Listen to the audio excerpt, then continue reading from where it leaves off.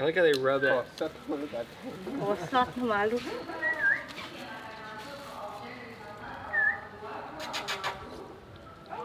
Ricky! Hey!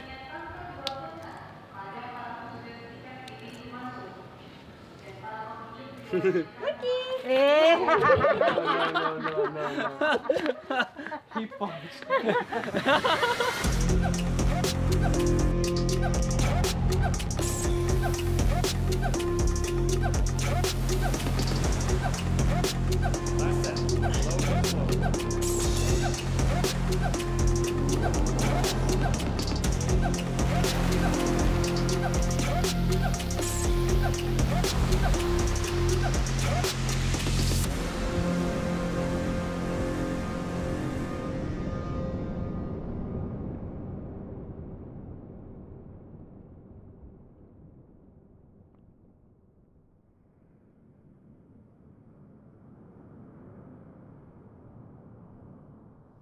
Life Akai, Ep 4, take 1. Alrighty, so what does the word push mean to you? Push. The word push really means taking yourself and elevating it above where it is and out of your comfort zone. I have to do what is in my head, otherwise I won't be able to sleep at night. If I come back and I feel like I didn't actually give it my all and ride that edge of the sword, then I might as well not have gone out.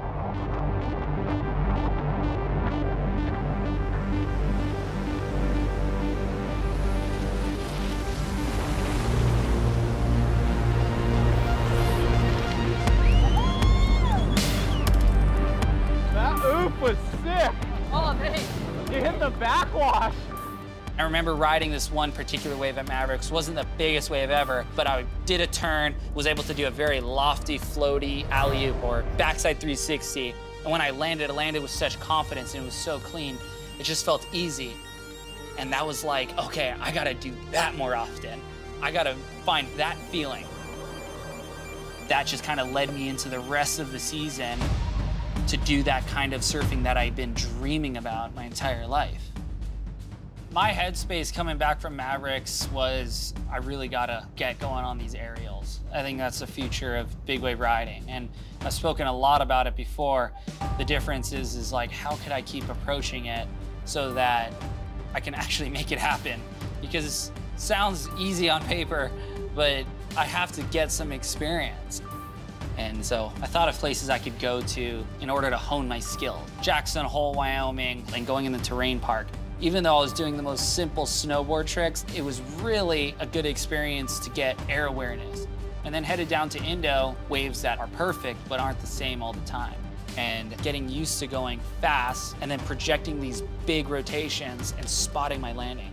And then the next logical step would be Waco, Texas. Someplace with even more consistent waves that I could practice on. The waves, they're all so different, but I had the same goal in mind, improve my aerial game so that I could put it onto a giant wave.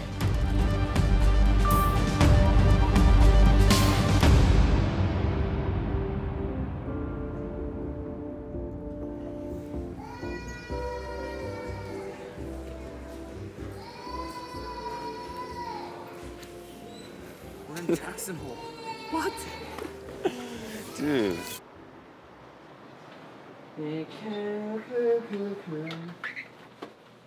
Gotta get. Whoa. So they do fit my big head. Oh, this is exciting. First run. Oh my gosh.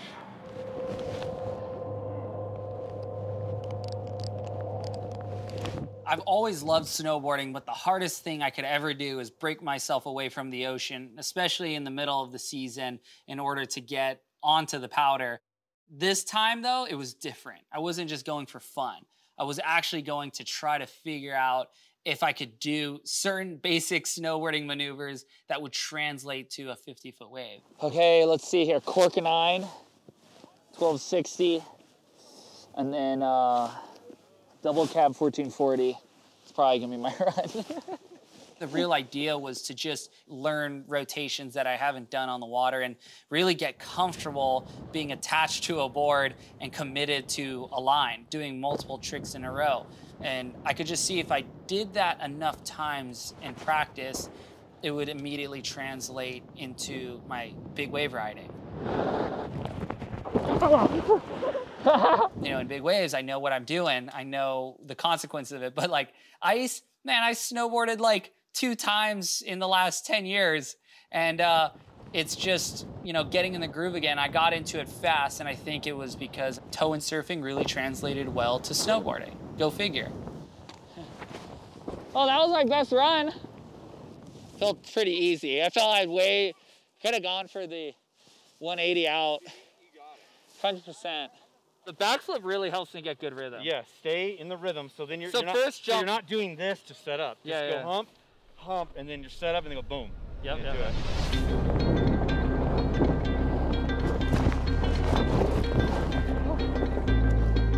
I wasn't looking for doubles or triple rotations this time around. I was looking for those single rotations and doing it with confidence.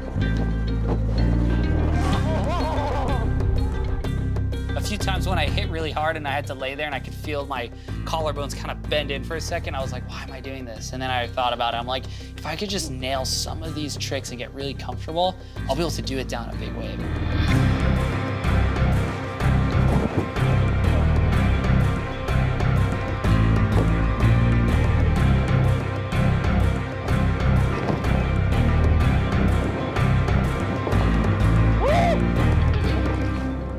I feel like it's just like trying to get better is so fun.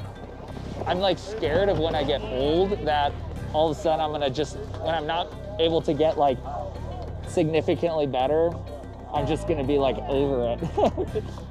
Because that's like my main driving force is like, just get good constantly.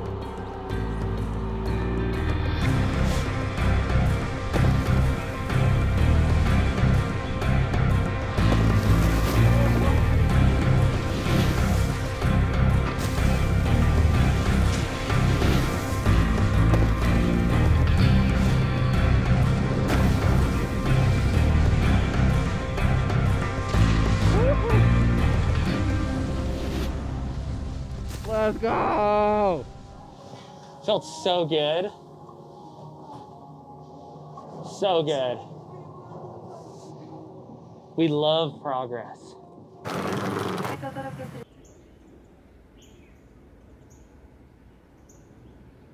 Yeah, Nano. Yeah, Kai. Thanks for painting My pleasure, man. the 505th board. So right now we're at Puwela Cannery, and this is kind of the heart of the board builders on Maui, and the best boards probably in the entire world are here in the jungles of Haiku. Welcome to the show. Welcome to the show.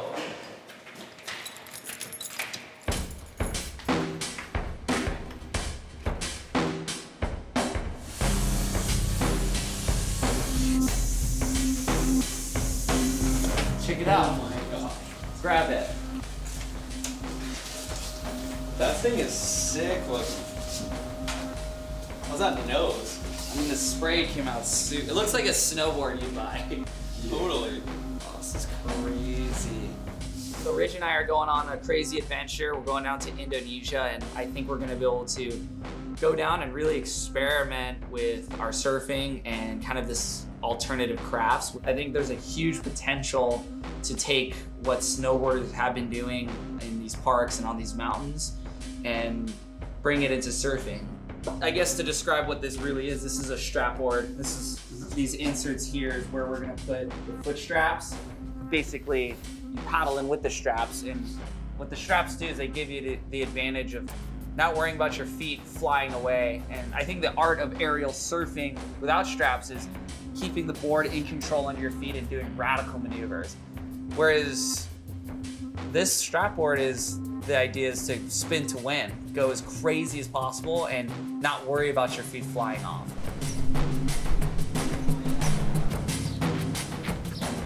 Oh, that's super sick. Nice. Sick. That looks insane. Thank you. Yeah, Kai.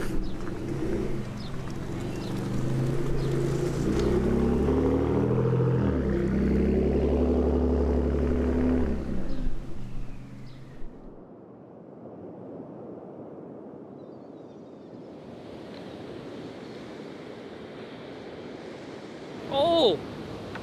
I think those inside deep ones, you don't even wait for a set. No. Like even that would have been so fun to hit. There's the ones that peak up right there, then a wall.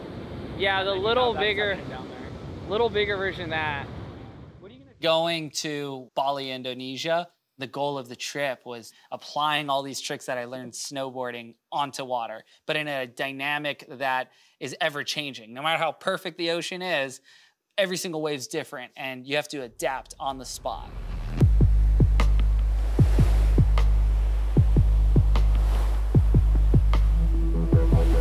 Being able to get the tricks down in small waves is crucial into doing it in big waves, because in big waves, there's a lot more riding on it. It's not gonna be easy, but that's why I'm doing it, because it's hard and because it's exciting.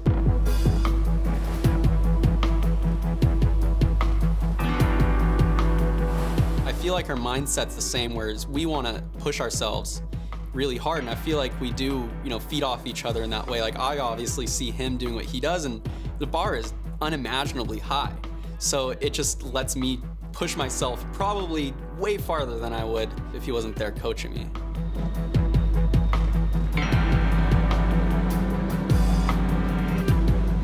I felt like training, getting better at what I want to get better at, it was happening.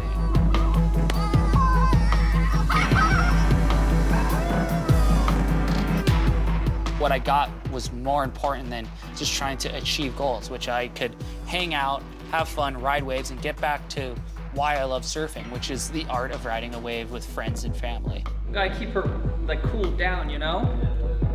Let's go.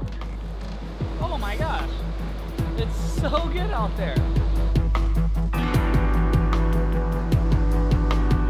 We all kind of think we know where Kai's going, and then he'll throw like some random curveball at us, and he's always thinking about the next innovative sport he can do, And that's what I love about him, because the wheels never stop turning. He's chasing his goals and dreams, and it's so fun to be there, and I'm so happy to be able to share that process with him, and I feel like he's just getting the ball rolling.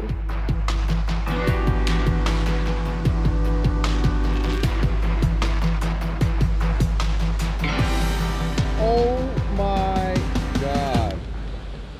Dude, that was wild. Was that pretty big?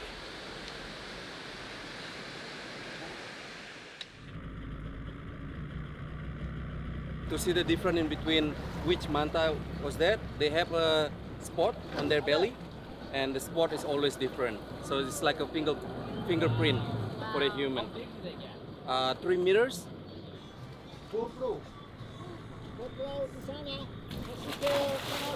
We're about to go swim with some manta rays. This is gonna be a pretty unique experience. Let's do it.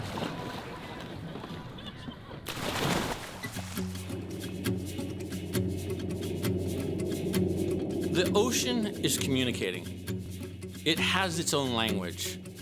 And if you speak it, you understand everything it's trying to tell you. If you don't, it's a foreign language. It might as well be Martian. You don't know it. But if you do speak that language, you're gathering all this information because it's telling you. Kai speaks that language. He knows water math.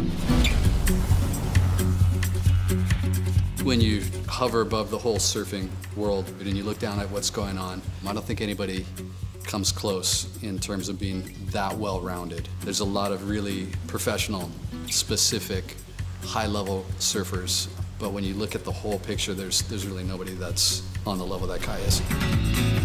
The thing that is so distinctive about Kai is his freedom and his insistence in playing in all these different games at once. And he plays them all at a ridiculously high level. That cross-pollination of disciplines allows him to imagine performance levels on giant surf that nobody else is really dreaming of. Having an open mind really allows him to draw all this different information or little details from so many different sports and put that into what he's doing surfing now. To see him make this transition into a heavy motivation towards big wave surfing and just performance surfing. It's a lot of fun. Kai inspires me with his big wave towing. To see somebody doing snowboard-style tricks on a big wave. Like, that's all we've imagined our whole lives. It's like, what if you could do a backflip here? What if you could do this and then get barreled and then do a backflip out of the barrel? Like, even if it wasn't my brother, it would be like incredible, because that was just always been the dream. He wants to get better. He wants to enjoy it. He wants to evolve. He wants to keep pushing.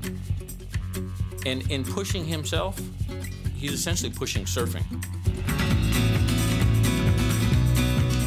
A water man, a water woman is somebody that can go out in the ocean and be comfortable in any condition, ride any board sport, live off of the ocean, and just be at peace with it. 3, 2, 1. Our great ancestors, going back millions of years all the way to a single-celled organism, came from the ocean. And I think it's important to know that it's the ultimate playground, and it's free, and it's for everybody. We can all be water men and water women.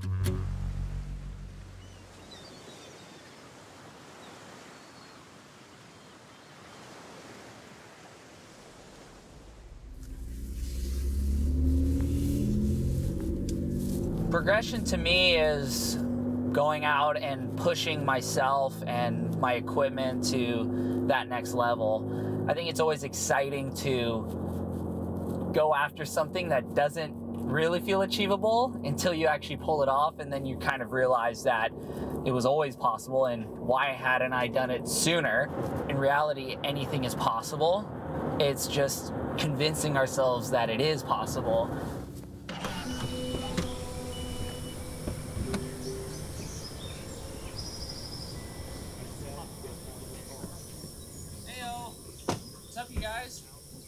Right on, brother. Good to see you. Well, John, good to see you. What's up, Rich? Good. Oh, hey, what's up? What's up? Your family behind the scenes. Yeah. So right now we're gonna head over to a trampoline just to kind of get primed. Everything we're doing here in Waco is to get more airtime.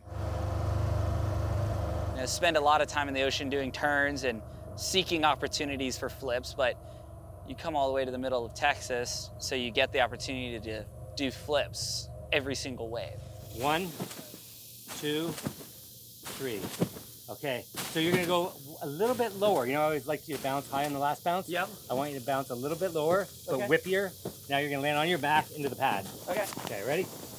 1, 2, 3. Nice. So that gives you the whip feeling of how much happens when you do the When you're not getting, it's hard to get height when you're trying to do a double. You're trying to just get it. You're gonna do both at the same time over there, though, right? What? Do on the wave, you're gonna have that whippy feeling plus the air. Right, right. What we're doing out here is progressions. We're gonna try and take some tricks from the trampoline to the pool. Everything from backflip to twisting backflips and hopefully doubles and cork doubles. That's the goal. We're not sure if we're gonna get done now, but that's the goal that's gonna happen. Cork 7?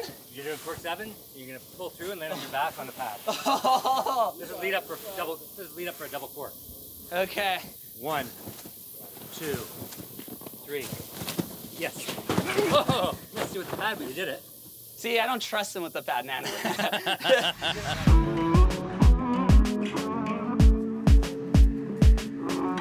Surfing is one of the hardest sports to get really good at because you have to train where people are just trying to free surf most of the time. But you need repetition, you need to catch a ton of waves. So that was the ultimate goal with going to Waco, is I had the opportunity to surf the same sort of wave consistently and train on tricks. And granted, it's not the ocean, it's not the same when you make a trick in there, but it is the training ground. It is like going to the gym and honing in your skills, getting stronger, getting more powerful, and then bringing it back to the ocean.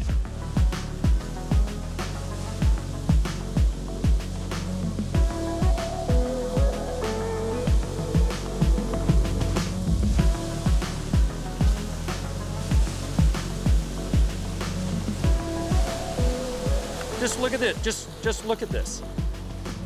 Getting the cobwebs out a little bit and trying some new stuff.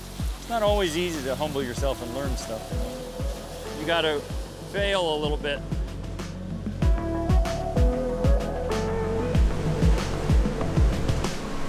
Oh, just, you know, trying to do tricks I haven't done before, and both Scott and Matt are really helping me figure it out and break it down. But when you want something so badly, sometimes you put the cart before the horse. That's what I'm doing. I'm trying to spin before I get enough height.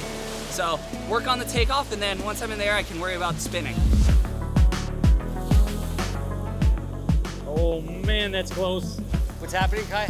You're looking, you're getting a little blocked, so everything stops, right? Up, look, behind.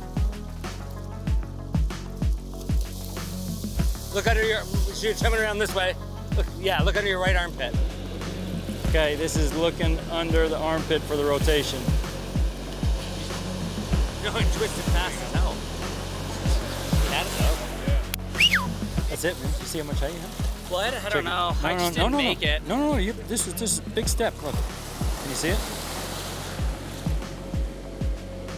You got plenty.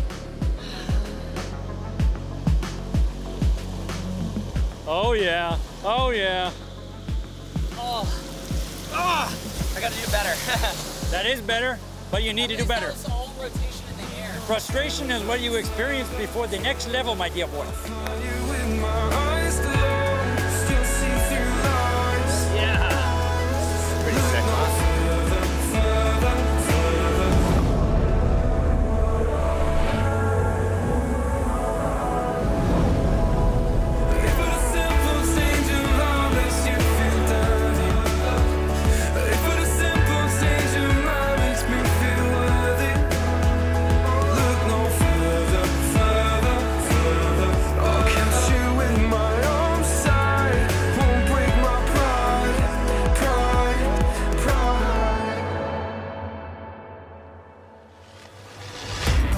I was feeling pretty revved up because I had such lofty ambitions, namely double rotations.